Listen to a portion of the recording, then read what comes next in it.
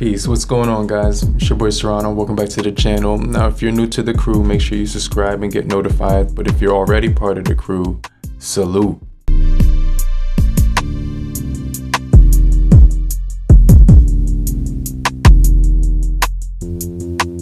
Now today we're going to be talking about the LG K50s and my top 5 reasons why you should be checking this device and maybe picking it up. So I want to give you 5 reasons why I think this device is actually worth picking up in 2021. So the first thing that I like about this device is what you get for the price. You're getting a really great device. It's 6.5 inches. It has a large battery, 4,000 milliamp hour battery. It has a entry-level price chipset, which is like 3 gigabytes of RAM, 32 gigabytes of storage, but you get the Helio P22. We'll get into all of that in a little bit more detail, but what comes in the box is actually impressive. Now, it was wrapped around this nice little sleeve, which came with it. It told you some of the information here. You also got not only the brick for to charge it with an adapter, just in case you wanted to have that for Euro. But you also do have, this is the thing that kind of surprised me, was that they also included some headphones here. So they went out of the way to actually put some headphones in there. I'm not sure if every single, device was shipped that way, but this came brand new out the box. Did come with some headphones, so, this device does have a headphone jack. So I think it's pretty cool that you get all of that for about $139.99 right now. Now the second thing I like about this device is that it's military grade tested. It's military standard 810 5G, the 810G. So they tested pretty much this device in different temperatures, and they also tested it on drops like around 4 feet on the edges and on the front and back of the phone to see how well it would endure like drops and things of that nature. And honestly, this device actually feels really good in the hand, and it's not gonna mean that you can carelessly use it like without worrying if it's gonna crack or anything, because it can still crack. But what it just means is that it's certified to be used in rough conditions, and it will actually be able to withstand drops better than products that don't. It's been put through a lot of tests, meaning they came to the conclusion that it will, withstand drops a lot easier or like better than other products and things of that nature. So I think that's cool that this does have that grade on it. Now you can't really like throw it in water or anything like that, but it can withstand the rain, things of that nature, dust, and a variety of other conditions. Now the third thing is the screen size. It's absolutely a beautiful screen size to look at 6.5 inches HD plus. So it's not going to be the highest density in the world. You will see some bezels on the sides and even a chin on the bottom, but overall the device feels really large when you're holding it in the hand. It kind of feels like a V60 or like a LG, like the G8 ThinQ. It feels like that phone, how big it is, but it's like really large size in the hand. So if you're into big phones, it's pretty cool. But the screen does give you 259 pixels per inch with a medium density display, which is really nice. The brightness is 400 nits, and so it's going to be pretty decent when it comes to the brightness. You could pump this thing up to all the way up or keep it at auto, depending on whatever you want to do. I like to just keep it all the way up to the full brightness. But it's an LCD IPS display, and I think this device does have a really great display for this price.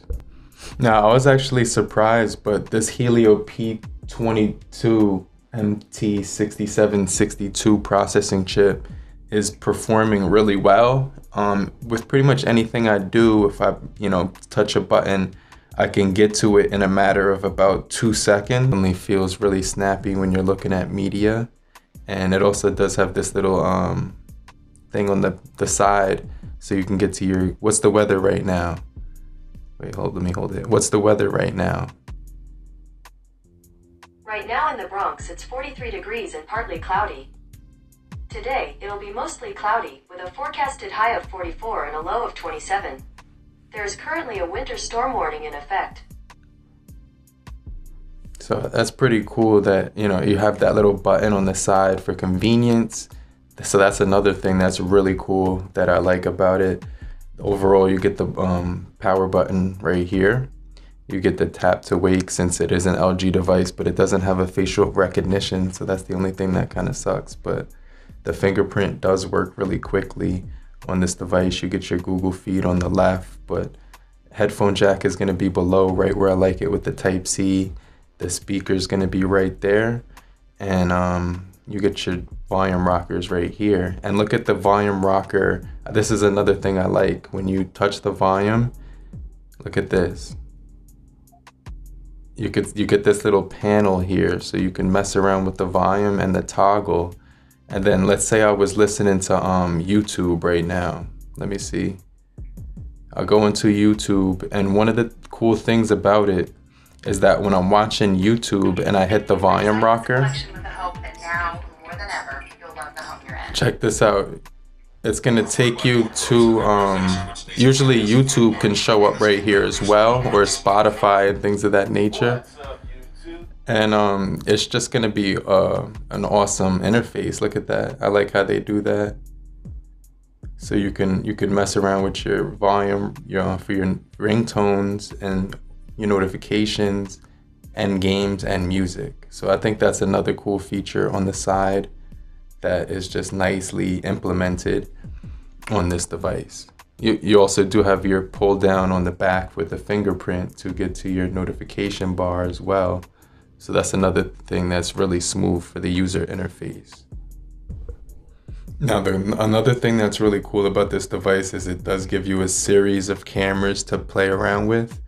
This one is the front-facing camera. As you can see, it's pretty nice. You get a beauty mode on here, and it'll allow you to increase the beauty or not. I like to turn that off. You get a flash on the front, which is pretty cool to have. You also do get filters as well, so you can go through all the various filters. Let's try this one, pure. Well, that looks stupid. It's like purple. You got the mellow one. That actually looks pretty cool. I like that. Jade. That one's actually nice. So it's a lot of different colors here. This is the regular one. So it's very plain. If you go to the settings here, you do have grid. You do have various options here to mess around with the selfie shots. So you could do gesture shot or an auto shot. It does give you full vision down at the bottom and 4:3 as well. You get the portrait mode, so it doesn't give you an aperture, but you can blur it in the background. So that actually looks really good. It's gonna give you some really good portraits. Honestly, I've taken a lot of portraits on this device, and they did come out pretty good. You can see the details around my mouth look, it's very detailed around my face. You could see the scar and wrinkles around my, my forehead and my eye and things of that nature, and all the hair on the sides, and the slight cut off on the ear tip right there. So not the most accurate, but a lot of phones will cut off some part of your body when you're doing shots.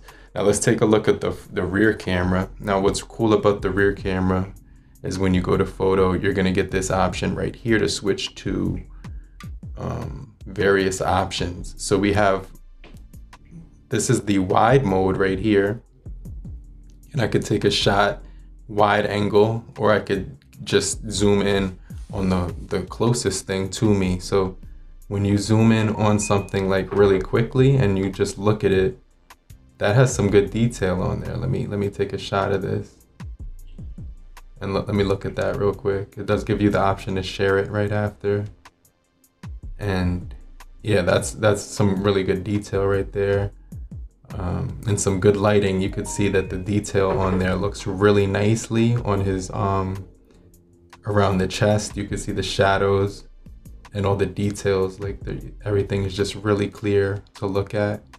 So they also do give you an AI cam, so it can probably detect different things like flowers and plants and things of that nature. So like right now, I'm putting it over the AI cam right here, and it's automatically gonna know what color to pick right here. So let me take a shot right here with the AI cam.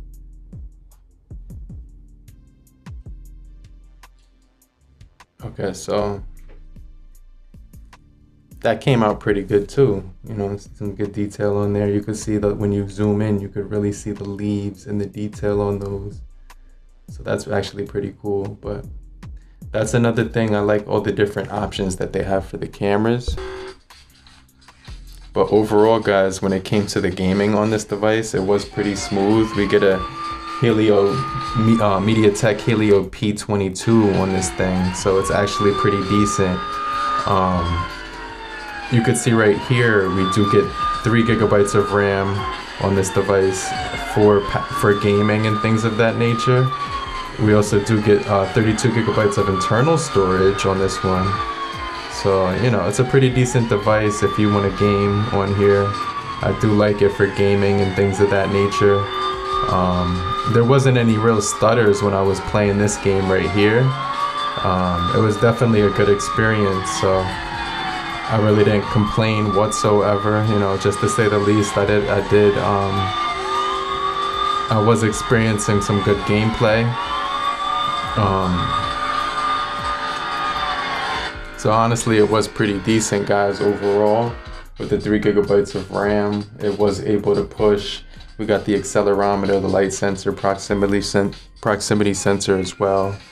But overall, it did give you enough power to play games on this device. So I was able to play PUBG on here as well as some other high graphic intensive games. So I just want to show you guys that you can play PUBG on here, medium graphics, and it does perform pretty decent as well. Overall, this device does have a really nice, smooth, just overall interface. The speakers are pretty decent. You just get that one speaker on the bottom.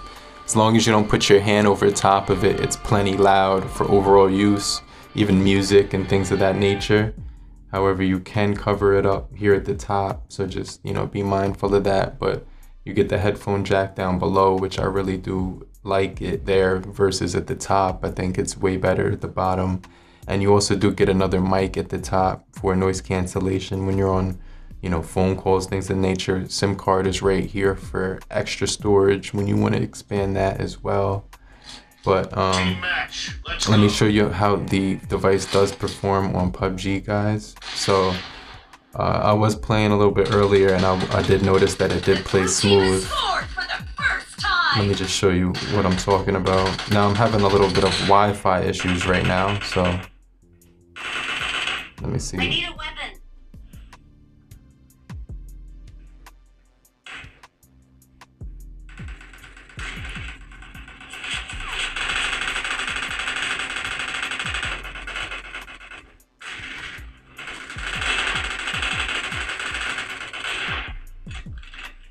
Okay, so far it looks really good, guys. Not having any issues right now, so. As you can see, it does perform pretty smooth on PUBG. There will be a disconnect if you have poor connection. As you can see, I wasn't able to go to that side of the map because of the Wi-Fi. Let me see if I could kind of sneak in here.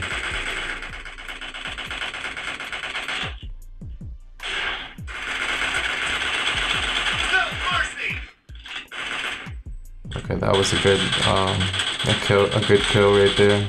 He's at the top of the thing. I need a weapon. Let me see if I could find him.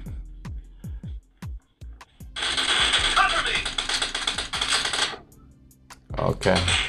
Yeah, guys, but overall, it's gonna be able to play PUBG, Call of Duty, things of that nature. Right now, I'm using the Wi-Fi, but you can connect this device to Mint Mobile.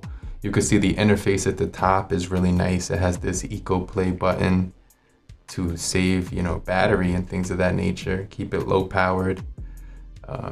That's kind of cool. You also do get DTS:X 3D surround sound, which you can use when you have headphones connected to it, which is something that's also really good feature to have. Flashlight. You can rearrange your buttons here. We do have hotspot on this device, nearby share, but we don't get NFC. But let me know what you guys think about this device overall, and I'll get right back with you later, crew. Peace.